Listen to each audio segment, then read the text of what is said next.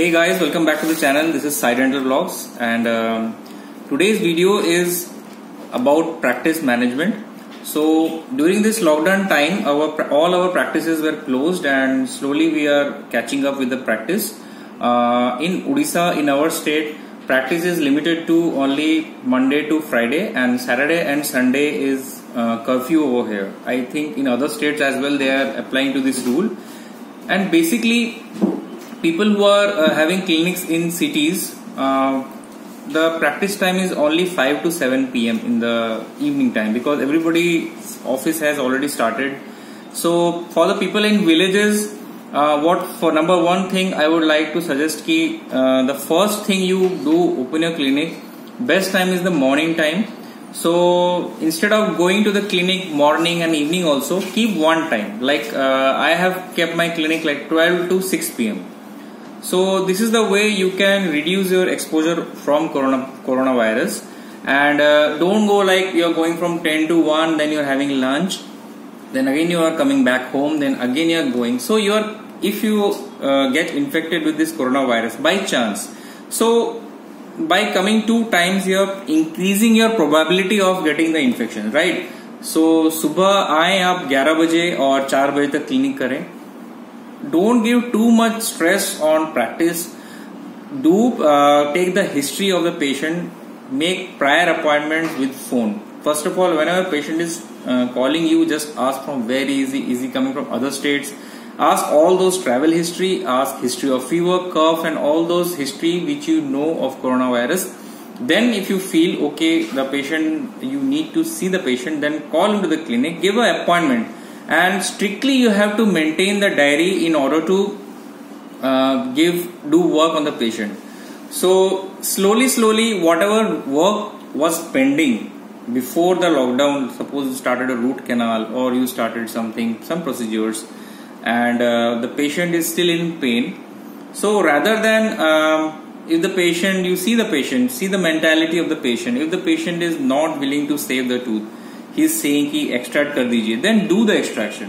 Don't again convince him for root canal, because of this coronavirus we have to reduce the exposure. We have to do social distancing. हम जितना भी social distancing कर लें, even after wearing PPE kits, doctors are having this coronavirus infection. They are spreading because even after wearing the PPE kit, we have seen few cases which in the doctors have already suffered. तो जितना हो सके कम exposure खाइए. जितना exposure आप viral load बढ़ाएंगे, हर रोज clinic जाएंगे. और मेरे अगर आप सजेशन लेंगे तो क्लिनिक आप हफ्ते में 3 से 4 दिन ही जाइए, like Monday, Wednesday and Friday.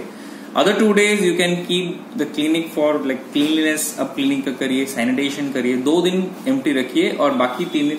देखिए इनकम सबकी कम है, तो ये थोड़ा बहुत हमको मान के चलना होगा कि इस साल हमारी इनकम थोड़ी सी कमी होने वाली है. अगर आप बहुत ज्यादा प्रॉफिट एक्सपेक्ट करेंगे और उस टाइप का एक्सपेक्टेशन आपको नहीं मिलेगा, तो अंदर से बहुत दुख होगा और फ्रस्ट्रेशन आएगा. तो बेटर है आप माइंड सेट करिए कि मैं जो भी प्रैक्टिस करूंगा मंडे, वेडनेसडे, फ्राइडे करूंगा. या अगर आप डेली भी कर रहे हैं तो अगेन एंड अगेन क्लिनिक मत जाइए. एक बार जाइए, लंच पैक करिए, वर्किंग लंच करिए, और एक बार में घर जब घुसे घर पे नहा लें अच्छे से. उसके बाद घर में अपने पेरेंट्स या फैमिली के साथ मिले, क्योंकि हमको देखभाल रखनी है अपने बच्चों की. We have to take care of your parents. और पेरेंट्स, किसी को डायबिटीज है, किसी को ब्लड प्रेशर है, किसी को कार्डियक प्रॉब्लम है. सो जितनी भी ये सब है, we will add up to this. अगर हम अपना वायरल लोड लेके घर पे देखें, हमारी इम्यूनिटी तो स्ट्रांग है because we are young. If we take this viral load at our Holmes, it will be difficult for them to cope up with this situation, right. And सबसे important चीज एक और है कि जितना भी ट्राई करें कि पेशेंट्स आपके वेटिंग एरिया में क्राउड ना हो. ये बहुत जरूरी है, क्योंकि और पेशेंट्स को स्ट्रिक्ट इंस्ट्रक्शन दे कि अगर कोई पेशेंट आप आ रहे हैं तो वो अकेले आए, अगर एक्सट्रैक्शन है तो 2 जन आए, या फिर कोई पीडो पेशेंट आए तो उसके भी साथ भी 1 जन आए. कभी कभी क्या होता है, मैं देखता हूँ मैक्सिमम क्लिनिक्स में होता है कि कोई सर्जरी होने वाली होती है या फिर कोई बच्चा होता है, तो उसके साथ उसके फादर, मदर, भाई, बहन सब आ जाते हैं. तो that is a very difficult situation. People do have to understand कि we need to maintain precautions at the top notch level right now, क्योंकि अभी कोरोना वायरस का पीक बहुत ज्यादा हो गया. मतलब इतना ज्यादा हो रहा है, हर रोज 10,000 12,000 केसेस.